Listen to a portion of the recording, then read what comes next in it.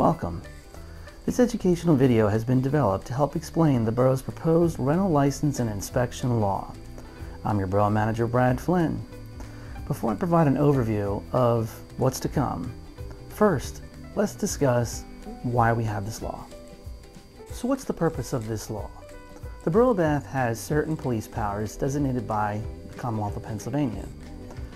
As such, the borough can create a law such as the rental licensing law, which will assist the borough in protecting and promoting the public's health, safety, and welfare of its citizens. The law establishes rights and obligations of owners, managers, and occupants relating to rental properties, and seeks that owners, managers, and occupants will properly maintain residential rental properties within the Borough of Bath.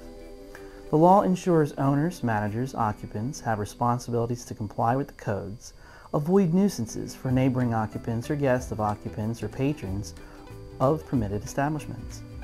And finally, the law provides a system to apply for a rental license and license renewal, rental license inspections, issue rental licenses, renewals, establishes penalties for violating the law. So who's exempt from this law? Owner-occupied dwelling units, except for any part of that owner-occupied dwelling unit subject to a rental agreement.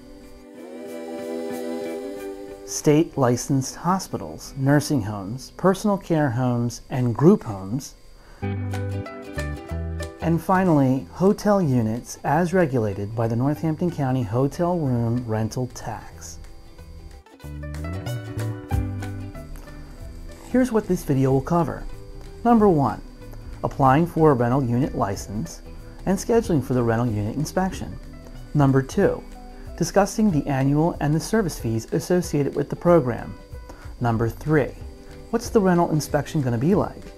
Under the minimum standards inspection. And we want to thank Emmanuel Mirabito and Man Family Partnerships for allowing the borough to inspect 100 West Main Street, Suite 2. Number 4, what happens should you fail the MSI? Number 5, what is disruptive conduct? Number 6, what's the appeals process should you disagree with a zoning or code official's decision? Number 7, what are some of the violations and penalties for non-compliance? And number 8, a conclusion. So let's get started.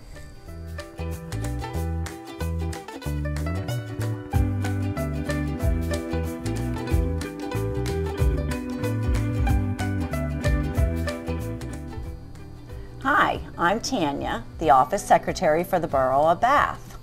I'll be processing your rental license application. The application will identify whether a new, existing, or renewal rental license is required based on your set of circumstances. Once I receive your paperwork, we will issue a temporary rental license if you are waiting for the initial rental unit inspection. If you are applying for a rental license renewal, you must submit an application and ensure all necessary documents accompany the renewal request. Information must be accurate and up to date. Licenses are non-transferable. Rental units that are sold or transferred to a new owner must file a transfer of ownership, subject to the requirements of the rental law and minimum standards inspections. This must occur within 30 days, either before or after the transfer of ownership. When you file your application, please be sure to have the necessary licensing fee included, along with the following information. For any property owner of a rental unit that lives more than a 20-mile radius from the rental unit, a power of attorney listing a property manager will be required with your application. The application should also include the tenant addendum. This is a 4-page document required to be filled with a rental license and signed by occupants legally liable under a rental agreement. All forms will be available on the borough website. All initial inspections will be scheduled as follows. Applications received in January 2022, inspections scheduled in the second quarter. Applications received in February 2022, inspections scheduled in the third quarter. Applications received in March 2022, inspections scheduled in fourth quarter. Key distinctions to remember: licenses are required yearly and are only valid 1 year from the date of issuance. Rental unit inspections occur initially and triannually every 3 years. Unless a complaint is received and in the code official's discretion, an additional inspection is needed. Owners and managers are not charged for the additional inspections. We're here to help. Just know that the front office is the initial point of contact and processing of your paperwork. Technical questions about the law or inspection process is best kept for the code officials. Prior to your inspections or at any other time, you can schedule an appointment with the zoning code office for a rental license consultation. Fees apply. Thank you. Applications will be checked for the following items that will suspend further review: Water Authority notices of termination, unpaid bills and municipal claims. Are there any building code violations that condemns the property? The zoning officer will check if the rental unit as existing or new meets the zoning law. If existing and does not meet zoning review, is there a record of nonconformity? Or can the unit obtain a certificate of nonconformity? Certificates of nonconformity is a separate zoning process the zoning officer can help you with if your property qualifies. Once your application has been completely reviewed, the zoning officer will schedule an inspection time for your minimum standards inspection, normally 10 days prior to the inspection occurring. The fee schedule for the Rental Inspection and Registry Program are as follows. The license fee is $100 per unit per year, which includes up to 2 minimum standards inspections. There is a $30 fee for no-shows if 24-hour notice is not given prior to the cancellation of a previously scheduled inspection. Certain circumstances allow for a landlord to appeal the process. Depending upon the nature of the appeal request, fees begin at $300. If rental licenses are suspended for any reason, there is a $150 reinstatement fee. If you need a consultation with the code official, it is $30 for a 45-minute appointment and $13.75 for 15 minutes in excess of that appointment. Finally, complaints may be made on a rental unit by anyone at any time. Should the complainant wish the nature of the complaint be inspected, there is an $85 deposit required. The deposit is returned to the complainant pending the findings of the inspection.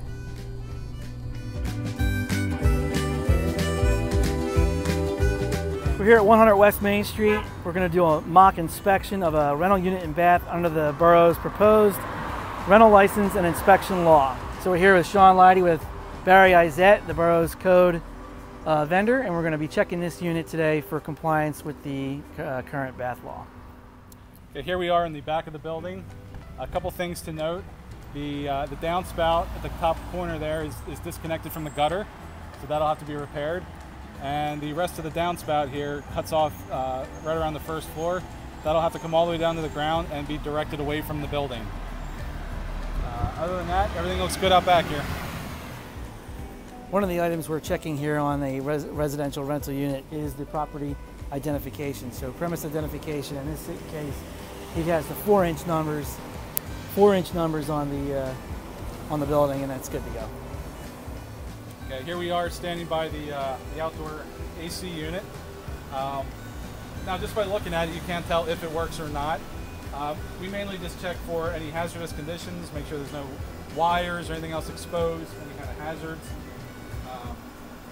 Everything seems to be in order, everything looks good, and this would pass. Okay, here we are in the exterior of the building, looking at the front. A couple items we noticed. If you look at the top of the gutter up there, there's some weeds or growth growing out of the gutter. That can clog up the gutter and create water backing up, so that'll have to be cleared out. Another item up here is the loose wire hanging out there. That'll have to be removed. and we noticed some rotting wood there at the corner of the building. That'll have to either be repaired or capped. And other than that, everything looks good out front here. We're inside now, 100 West Main Street. This is the foyer area. We have our inspector here, Sean, and we're going to be checking over, again, the stairwell coming into the apartment and just things of note. We're looking for the handrails itself, as you'll see. 2 handrails. And then we noted here there was an electrical box that has got a proper plate, and we want to make sure the junction boxes have that in place. Proper smoke detector in the correct location.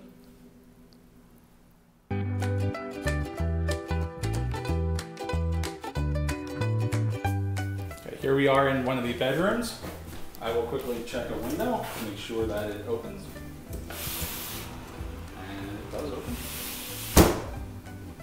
Believe it or not, people do nail the windows shut, which is a big problem. Just checking the receptacles. There's at least 2 in here. 1 here and 1 over there. One behind you.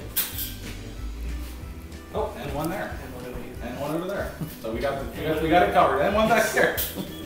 Or it can be In one of the bedrooms here, we have a closet, as you'll see, and it's got a light fixture within the closet, and we're checking to make sure that in this case the light is recessed or that it has a proper light cover, and it's good to go. Okay, here we are in the second bedroom. Again, I'm going to just look for the number of receptacles in here. I see 1 over there, 1 there, 1 back there, and another 1 here. So there's at least 2 in here, which is perfect. I'll again check the window.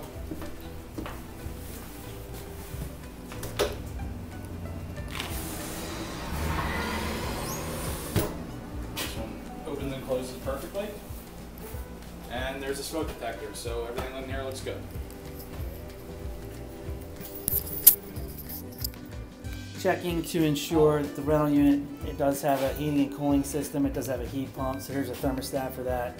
In our exterior inspection, we'll be checking the outside of the unit and the electrical connections. Here we are in the living room. Clearly the window opens because there's an air conditioner in there. There are also at least 2 receptacles in here. I see at least 3 or 4, so that looks good.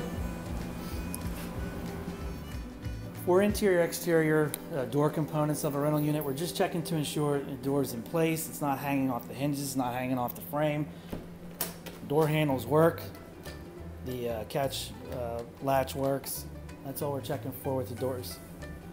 Here we are in the kitchen. There's a number of things to look for in the kitchen. First, we check all the receptacles, make sure they're GFI protected.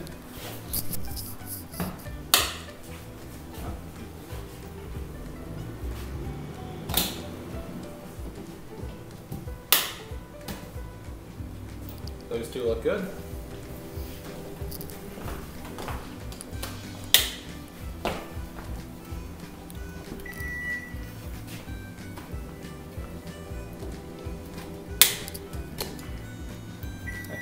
All 4 are GFI protected, all 4 work correctly. And we'll check the sink. Make sure plumbing appears to water runs sufficiently. We check underneath the trap to make sure there's no visible leaks. Everything looks good. Here's a window. I just checked to make sure the window opens properly.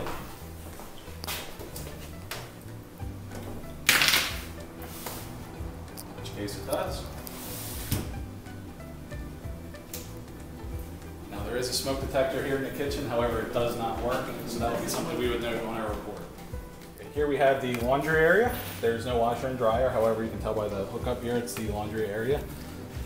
There is a receptacle here for the machine. However, it is not a GFI protected receptacle, and that would fail the inspection. That needs to be a GFI receptacle in the laundry area. Okay, here we are in the bathroom. Again, the bathroom, much like the kitchen, there's a number of things we look for. Just check the faucet. Make sure everything, water runs properly. Check the plumbing underneath. Pipes look good. No sign of leaking. The toilet back here, let's give it a quick flush. Next thing we want to check in the bathroom is the shower. We just look around the tub and the shower surround quick. Make sure it's caulked, no leaks or any areas where water can penetrate. So check the water quick. runs fine, it's draining fine, everything in here looks good. Okay, the last thing we look for in the bathroom is make sure that any receptacles are GFI protected.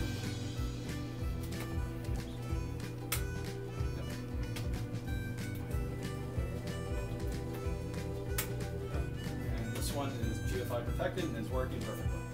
So here in the bathroom, we're checking, this is where the electrical panel is going to be for the rental unit. Each rental unit is required to have at least a 60 or a 100 amp service.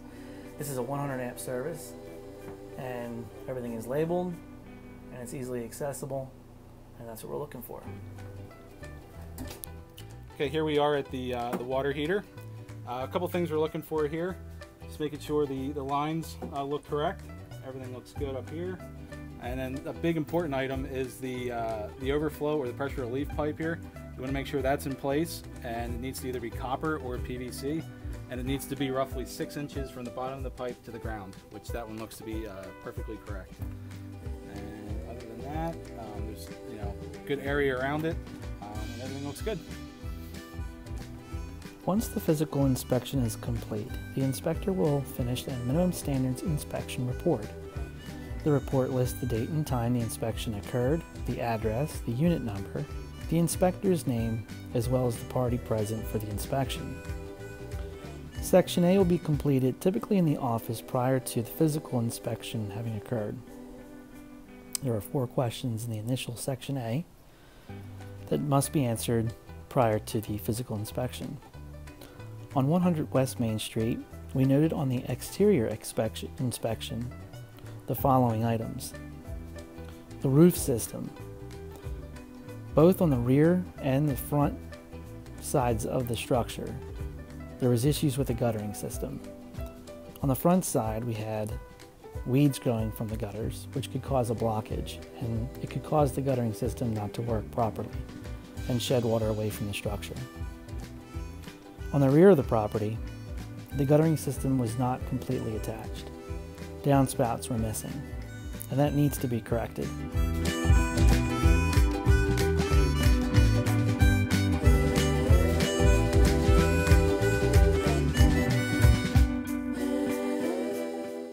Water should flow away from the foundation of the structure at all times.